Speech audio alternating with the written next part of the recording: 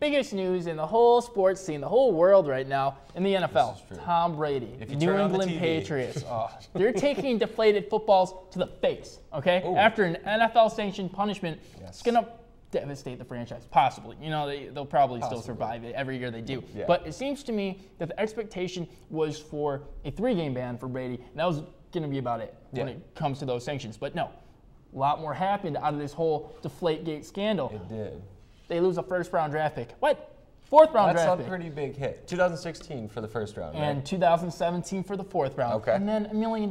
You know, you don't think it's that much for an owner, but that is the highest fine that an owner has had to pay from the NFL. So, a lot there, a lot to handle. What do you make of this madness, Chance? What are you thinking? Well, first of all, I think Papa Roger's trying to save face with this one, and he's trying to prove that he's okay in punishing his buddy Robert Kraft. I don't know if they go golfing or if they go do this and that, but they're friends, and everybody was calling him out for that. And I'm not going to be a prisoner of the moment. You know, we've been going back and forth on the domestic abuse stuff for the last couple weeks, and I'm not going to kick and scream about the 2-game suspension for Ray Rice or 10 games for Greg Hardy or anything in between, because punishment is it's all about bigger picture and the climate. You know what I mean? Where are we at right now? You don't punish your kids based on just that one sole incident. You know, if they're a bad kid, you might go a little bit harder on them. Sure. Exactly. You know, in a vacuum, they hit him with a performance-enhancing style of punishment. 4 games for steroids, 4 games for gaining a competitive edge with a ball that he prefers. Yeah.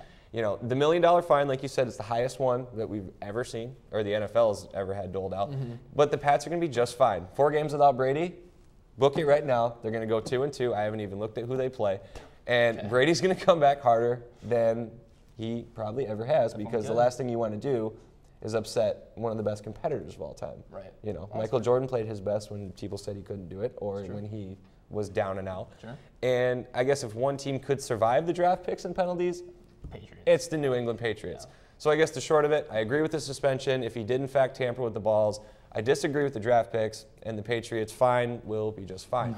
Sure. So, you know. And you know, you're never going to catch me defending a Michigan man. No, sir. But I'm still not going to do it, but I will defend the Patriots here. I don't believe the first-round pick was justified.